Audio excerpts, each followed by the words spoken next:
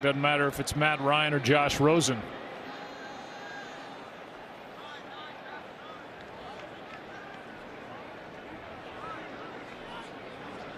In his fourth season, there are the career numbers. By the way, you mentioned Kyler Murray. Looks like he is, at least he's saying all the right things, like he's going to come back and play. They've got a date at Seattle coming up, and this is a pick by Kyle Van Noy.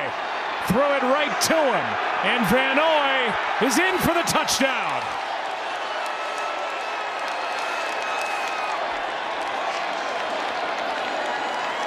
What a night for this Patriots defense.